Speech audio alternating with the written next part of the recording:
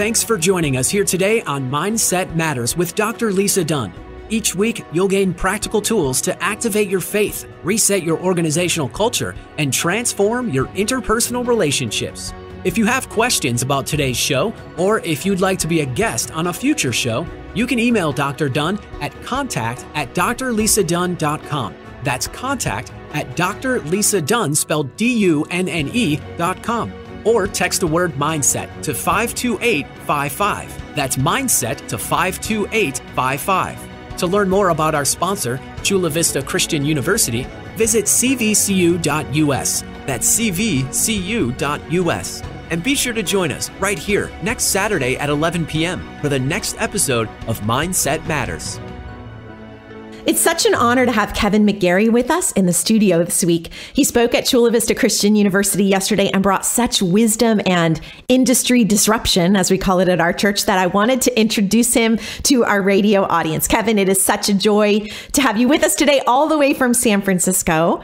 Well, the honor is all mine. I am really, really privileged to be here with you. So thank you for having me. Thank you so much. Why don't you tell us a little bit about your background and what motivated you to step up to the front line in this hour? So my background, I was born and raised in inner city San Francisco. I was born in the Hunters Point project housing up there. So abject poverty, first 6-7 years of my life, and then moved to a lower middle class community. All inner city, did all of your basic inner city type stuff. So, you know, if you could remember The Boys in the Hood as a movie, and I was one of those kind of boys in the hood like that. And so that was sort of my, you know, growing up life. And I went to San Jose State, got a sociology degree. So really, really kind of steeped in the culture, steeped in leftist progressivism, steeped in, you know, understanding about poverty. So the Lord really gave me kind of a good baseline, if you will, of what it's like to grow up poor, what it's like to be in sort of urbanized communities, what it's like to, how do you best understand what's happening in our urban communities? And as a sociology major, that gave me a lot of perspective that way as well. Thank you so much for sharing that, Kevin. You know, you and I talked earlier about some of the lessons that we've learned from our painful past and how those unifying human experiences of brokenness in our childhood, what they've done in us, what they've built in us. And neither you nor I can be defined as privileged for sure, but yet by God's grace and really by his grace alone, we've overcome and we've become testimonies of his transformative power. So why now, Kevin? What motivated you to want to step up and speak up at this moment in history? Yeah, so one of the things is, you know, when I started to take my faith seriously, the Lord really dealt with me on a number of issues, discipleship primarily amongst them. And then the other one would be taking, he really lifted the veil and had me begin to take my civic engagement, sort of my political ideology to a whole nother level. After he lifted the veil for me and my wife, we began to see the world differently. We really looked at sort of how we were raised. My wife was raised in inner city Detroit. And in our politics and our civic engagement, we began to question and really interrogate and weigh it against the word of God. Now, I understand that this doesn't happen for everybody this way, but it happened for me and my wife this way. And we basically began to shift. And so I became much more active and much more actively involved in the community. I took over responsibility and began to serve as the chairman of the Frederick Douglass Foundation of of California. And so I've been the Frederick Douglass Foundation chairman of California for about 10 years. During that time, much more activism. And then after seeing the riots, the chaos, the calamity, the violence, and all of that last summer, via Black Lives Matter and all of our black and brown businesses, or a lot of our black and brown businesses in urban communities being burned to the ground and, really being violated. And then the individuals as well being violated just because of their skin color. I said, look, we really need to do something different here. There's a lot of churches that are marching with Black Lives Matter.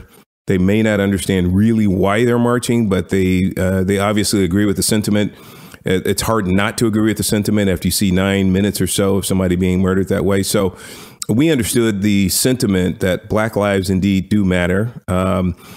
And a lot of people wanted to really support that. But when you looked at the organization had its own issues, its public statements about they being radical revolutionary Marxists, their public statements about the nuclear family and about transgenderism, and some of the things that just they're antithetical to a faith foundation. So anyway, we wanted to give people an alternative to BLM. We wanted people to come alongside. If you're really concerned about Black plight, great. But you don't have to be relegated to BLM as the only Black organization. Actually, BLM, by their own admission, says they're only concerned with police brutality and white on Black police brutality at that. So, I mean, it's a very, very, very narrow focus. And we felt that there was enough momentum with that and enough momentum with people wanting to try to help and agree with the sentiment that we wanted to come alongside and come up with an organization that was biblically sound, faith-based organization that would actually do the work, the hard work, all of the work related to Black plight. And that would be from the womb to the tomb, from conception to the grave. There are a number of plight issues, not only in the womb, but then there's early childhood development, then there's education, then there's fatherhood, then there's, stray bullets. And then there's, criminal justice reforms. Then there's, poverty programs, food deserts, all kinds of things. And we wanted to be in the middle of that. So we started Every Black Life Matters. It's very similar to BLM from a nomenclature perspective, but we have very, very different ways about going out to actually help and support Black life. And so that's really how I got involved in this. That's kind of the trajectory that we've been on. And it's been a fantastic ride. We've been helping a lot of families, and we've certainly been standing up for the Black community and communities of faith as it relates to a lot of these sort of complex social issues that we're trying to wade through at the moment. So good. Thank you. We're going to talk more about this in a little bit, but I really want that phrase to resonate with our audience. Core beliefs that are antithetical to a biblical worldview. I know we're probably not going to get to unpack everything on the show today, but when we look at themes like fatherlessness, we see this sobering trend. I know when I was in grad school, I first read about this concept when I was in Regent University, and I studied David Blankenhorn's sociologist work, and he called fatherlessness America's most urgent social crisis, like our most pressing problem. And I love that in your work, you're not ignoring these stats. You're not burying your head in the sand and pretending like everything's okay. You're talking about these painful truths of fatherlessness and abortion in the Black community. And when we're looking at entities, like you said, that have core beliefs antithetical to a biblical worldview, and maybe some of our listeners are feeling that same pressure to conform and they're confused. That singular dividing line that you talked about is the truth of God's word. Let's pause for a commercial break right now, and when we come back, we'll unpack the formative foundations of our mindsets and discover how renewing those mindsets can activate your faith, reset your organizational culture, and transform your interpersonal relationships. I'm Dr. Lisa Dunn, and thanks for joining us here on Mindset Matters. We'll be right back after this break. There's more Mindset Matters with Dr. Lisa Dunn still to come, right here on K-Praise. Ready to change the world? Chula Vista Christian University is here to help you reach your career goals in a debt-free, faith-based, learner-driven model. Chula Vista Christian University offers undergraduate degree programs in science, technology, engineering, arts, mathematics, music, and ministry. Pursue your college education in a mentor-based format that's built on individualized instruction instead of a one-size-fits-all approach. Chula Vista Christian University partners with families and the local church to create a whole student model of transformative education that equips the mind and nurtures the soul. Why invest in institutions that undermine your Christian values? Join the reform movement of spiritual restoration through higher education. Discover your dreams, pursue your passion, and change the world. Text the word APPLY to 52855 to start your journey. That's text the word APPLY to 52855. Or learn more at cvcu.us. Chula Vista Christian University, college different. Feeling unprotected and falling behind? Struggling to keep up with your finances, your kids, your insurance? Then let State Farm agent Frank Torrey help you simplify and get to a better state. Because with Frank handling your insurance needs, you'll have more time for everything else. More money, too, since bundling State Farm policies can earn discounts up to 28% on each product. Protect the important things in life. Call State Farm agent Frank Torrey, 858-485-8300. That's 858-485-8300. Legacy, integrity, and excellence. Buying a home is buying a lifestyle. It's the neighborhood generations will grow up in. Buying a home takes an expert that knows the San Diego market and will get you the best deal. Our goal is to help you unlock generational wealth through real estate so you can leave a legacy. I'm Monique Gonzalez, owner of Monique Gonzalez Real Estate. Call me today at 619-995-6622 or MoniqueGonzalez.com. What started decades ago with a $2,000 loan from a sibling is now one of the strongest and most trusted customs brokerages in the region, representing farmers and produce distributors in the U.S. and Mexico. The family-run business of Rancho Customs Brokers thrives in problem solving, legal protection, and FDA consulting for import matters. Anybody can do data entry, but Rancho Customs Brokers will not rest until the job is done and your problems are solved. Visit RanchoCustomsBrokers.com to learn more. It's time to find out more on how to renew your mindset on Mindset Matters. Now here's your host, Dr. Lisa Dunn on K-Praise. Welcome back. I'm your host, Dr. Lisa Dunn, and thanks for joining us here on Mindset Matters. We are unpacking some practical tools that will activate your faith, reset your organizational culture, and transform your interpersonal relationships. Today on the show, we have culture shaper Kevin McGary with us, and we are unpacking next the concept of critical race theory. Kevin, talk to us about what's happening across America in our churches and universities today with regard to critical race theory. Yeah, let's talk about that. So critical race theory is really built on the foundation of Marxism. Now, even people in faith don't really understand what's the problem with Marxism. You know, I've had a conversation with a number of pastors across the country who said, look, Kev, I don't really have a problem with Marxism. And then I give them sort of what Marxism really is and where it comes from. And then they tend to have a different perspective. If you don't mind, I can just give everyone, all of your listeners, a really quick, here's a really quick synopsis of where Marxism comes from. It started in the 1400s with Plato, then Thomas Hobbes, Thomas More, and basically these are people who have major works that were written during their times. And each of these other sort of people that participated in this, Thomas Hobbes, and then Thomas More, and then you have Hegel. Everybody is sort of taking a body of work from the other and then evolving it. So this is sort of an evolving track. And then we come to Marx and Engels in the late 1800s.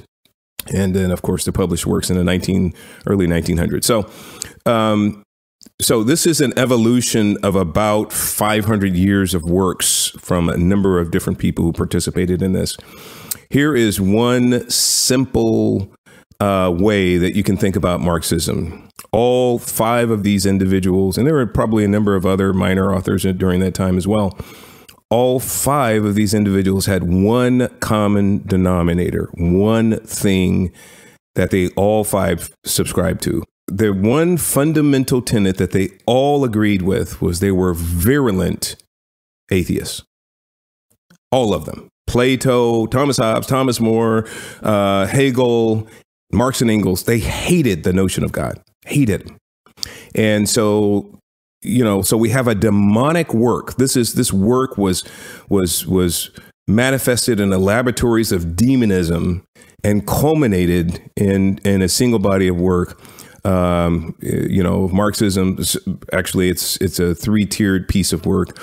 Marxism starts with socialism, then Marxism, then communism. And basically, they're a variation of the same thing, but the ultimate goal of socialism is to evolve to a point of communism, Marxism being in the middle. And there's different, I don't want to break that down now, that there's a whole nother understanding as to which stage incorporates what and how that manifests in society. But Okay, so that's where that comes from, and that's why it's so dangerous for people of faith to subscribe to Marxism, socialism, communism, because it is demonic. There is nothing good that comes with it. It has evolved from the pits of hell. So there you go. So now with that, I wanted to talk a little bit about what we discussed yesterday, which was the thinking is back in the day, and to your point, Dr. Lisa, you did mention the bourgeoisie and the proletariat. Yeah, that was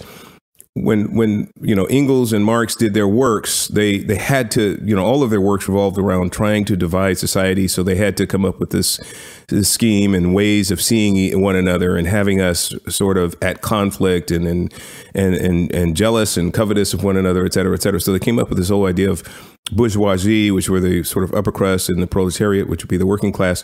And in today's nomenclature, today's vernacular, they had to simplify it because we have a attention span of about a nanosecond these days. So the simpler way to see it today would be oppressor and the oppressed, or the oppressor and the victim class. And so what that means is critical race theory basically asserts that anybody with that lacks melanin, so anybody white, let's put it plainly, is an oppressor. And they're an oppressor because there's hegemony. They're the more dominant race here in America. And with it comes all kinds of additional privileges. So they are privileged, they are supremacists, and they can't help it. They're completely irredeemable because they're white, and they were born to be the oppressor. This is how critical race theorists see the race in that classification in America today. So now we have, these people that are basically overlaying accusation and guilt on an entire race of people, even after we've come out of the civil rights movement, where Dr. Martin Luther King said, look, let's not judge anybody based on the color of their skin, but strictly based on the content of character. So that used to be, our marching orders, and everybody, that resonated strongly with everybody. Now we're back to, no, let's fully segregate based on skin color. Let's overlay accusation and guilt on an entire group of people, whether we know them or not. They are guilty of being racist, period, end of story, full stop. And the way that that's antithetical with the Bible is, as we know, Jesus came to redeem all. There is no distinction of skin color. Now, the other thing that we have to remember, and even our anti-racist, most of the authors in that of today do admit that the distinction of race itself is a social construct. So this is not a anthropological or biological or physiological distinction. It is purely a social construct. And, ethnicity and culture you could say are real distinctions, but race itself is not. Nevertheless, race is used as sort of the trump card to hoist accusation, guilt, shame, and to try to really literally cancel. That's the whole goal. They want to cancel whiteness. And so we know that that's antithetical because the Bible tells us Jesus came to redeem all peoples. Ephesians tells us, Ephesians 2:15, that we were all reconciled. All barriers and walls of hostility and injustice and all of that was dealt with the cross. So how do you reconcile what's happening with some of these major theologies that are impacting the fundamental foundations of our theology, that being the Bible, and actually preach these things in many cases over the pulpit when it's completely antithetical? You can't even make sense of it. Right. Like you said, it's an urgent time for the American church. And I think, looking around, we can obviously agree that biblical illiteracy is reigning across the board. And this is why so much of this is happening. It's people don't have a foundation, don't have an anchor to the truth of God's word.